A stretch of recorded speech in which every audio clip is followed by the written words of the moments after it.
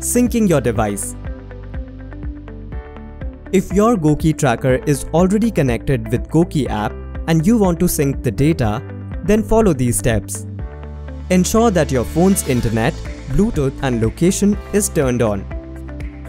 Open the GOQii app. Tap on the tracker icon to hit the tracker settings.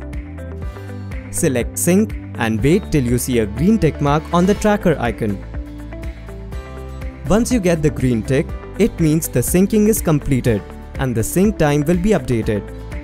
If you see an orange or red circle instead of the green tick mark, it means your tracker is unable to connect to the app.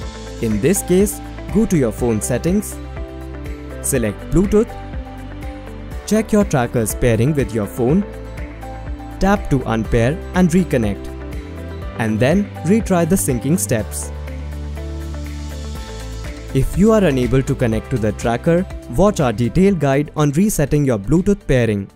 Do not minimize or close the app during syncing, as the syncing process can get interrupted. For more such troubleshooting videos or queries, head to the support section on your GOQii app. GOQii. Be the force.